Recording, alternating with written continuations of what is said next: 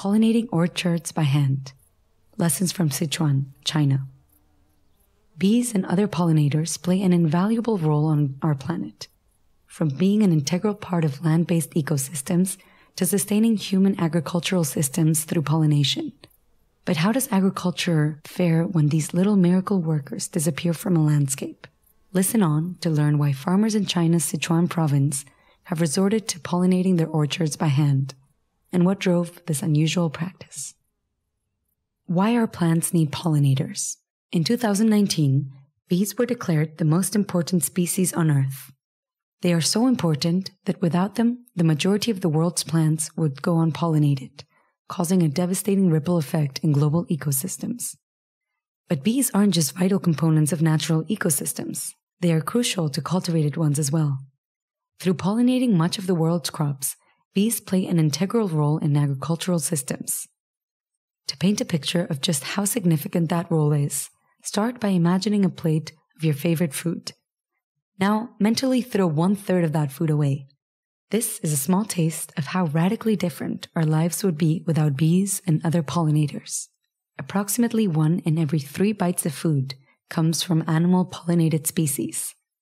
The FAO estimates some 90% of the world's food supply comes from about 100 crops, 71 of which require animal pollination. And this isn't just true for the fruits and vegetables we eat, but also a number of crops fed to livestock, such as clover, soy, and alfalfa, making bees key gatekeepers to meat and dairy industries as well. Shrinking pollinator numbers. In recent years, news of rapidly declining pollinator numbers has captured the attention of mainstream media, ecologists, climate scientists, and agriculturalists worldwide. A recent report from the UN warned that 2 out of 5 species of invertebrate pollinators, bees, but also butterflies and other wild insects, are now endangered. Surveys conducted in North America have also shown evidence of reduced pollinator numbers. Between October 2018 and April 2019, U.S. beekeepers lost close to 40% of their honeybee colonies. While it's typical for a proportion of honeybee colonies to die out over winter, this was the worst recorded winter colony loss since the survey began 13 years ago. Practices associated with large-scale modern farming, such as land clearing and the use of agrochemicals, have all contributed to a steep decline in pollinators, which only undermines the industry's future. The loss of pollinators threatens not only the health and diversity of Earth's ecosystems, but also global food security and billions of dollars worth of crops each year, not to mention millions of jobs in associated agricultural industries. Sichuan's province hand-pollinated orchards. Agricultural sectors in certain parts of the world are already experiencing the impacts of declining pollinator numbers, the most dramatic example coming from China, the world's leading producer of pears and apples. In the apple and pear orchards of southwest China, a lack of pollinators has left fruit farmers in Sichuan province with no choice but to pollinate their orchards by hand. Hand pollination is a painstaking process, one in which farmers individually pollinate each tree's blossom using a pollination stick, a thin bamboo pole topped with a brush made of either chicken feathers or even cigarette filters. This brush is dipped into a jar of pollen to saturate it, then rubbed against the stigma of the tree's flowers. Pollinating crops by hand isn't entirely efficient. Whereas pollinators get right to the center of each flower to deposit pollen, farmers need to repeat this step up to 5 times to ensure successful pollination. What led farmers to hand pollination? Sichuanese orchard farmers didn't always rely on hand pollination. Records show the practice first emerged in the 1980s. Before then, most crops were insect pollinated. In fact, the mountain ranges of southwest China are said to have been teeming with wildlife and home to some of the greatest diversity of bumblebee species. So, what happened? There are several causes at play, but the loss of natural pollinators and the subsequent dependence on hand pollination has been largely driven by 2 factors. Firstly, habitat loss. As land devoted to pear and apple cultivation expands year on year, natural land has shrunk considerably, costing pollinators their habitats.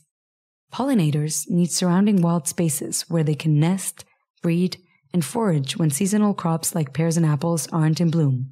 In fact, multiple studies have shown that wild bees are generally only able to travel short distances from the nest, sometimes as little as 100 meters.